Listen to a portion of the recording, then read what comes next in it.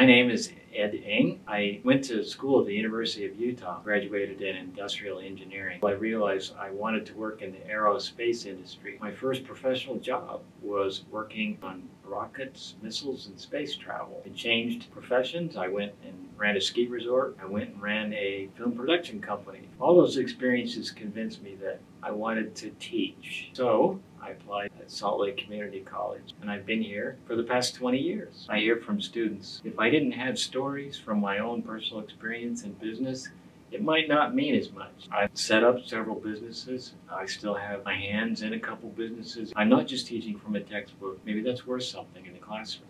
I teach Business 1050, which is foundations of business. I also teach Introduction to Business, Management 2040, which is Introduction to Statistics, Distribution Systems, International Business, and Business 1100, which is Business Calculus. The best way I can help students is to prepare them for the things I wish I had known. Everything I teach is to help become a professional, and that means discipline and a sense of curiosity, leadership, and courage. My teaching philosophy, if you ask students about it, they would say something about critical thinking, that I want you to become able to find the flaws in someone else's thinking and recommend ways to correct it. So I make my courses challenging. I try very hard to always be available to help students with those challenges.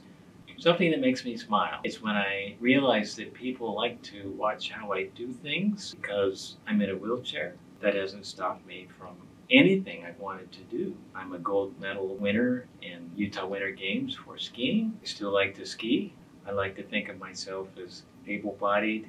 If you want to share in that, that makes me smile.